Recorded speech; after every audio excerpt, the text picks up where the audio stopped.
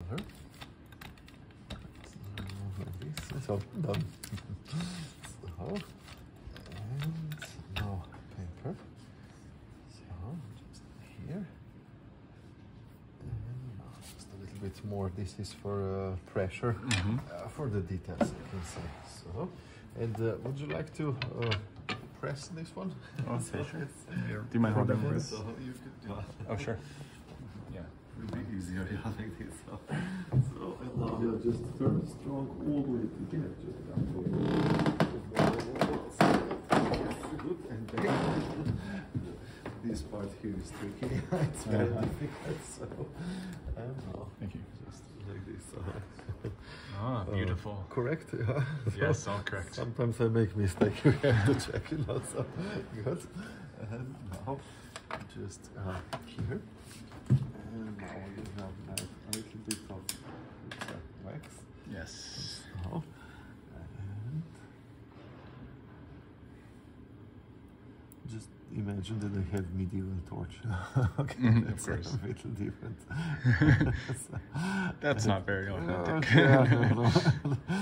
Well, if the wax would have rope inside, then it could burn by itself. But yeah, this one doesn't. So I have to.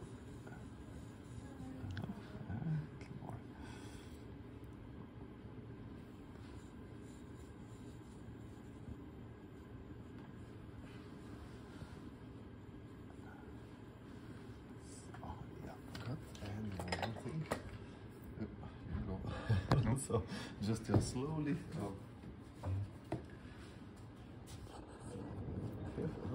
Just slowly, like this is correct. Press in the middle.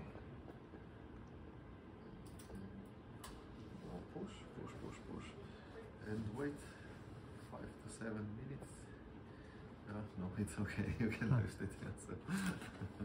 I'm just testing. If you're listening, so good. Okay. I have this at home as well. It's normally. There says now 1,000 years because castle was 1,000 years old, so it's a symbol of castle. And the other symbol, this one, this is old symbol of printing. Well, if it's a little bigger, it looks like this. A sort of eagle dragon thing, or it could also be just a lion, like the animal. The important is he's holding this tool in hands. This is this. Today I use a roller for ink, but they didn't use rubber rollers in 15th, 16th century. They use this. So they tap it here and then on the text.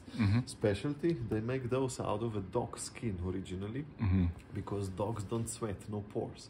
Waterproof, so color couldn't get through. That was the idea. But in these days I use the roller, it's a little easier, okay. And that was just protect it a little.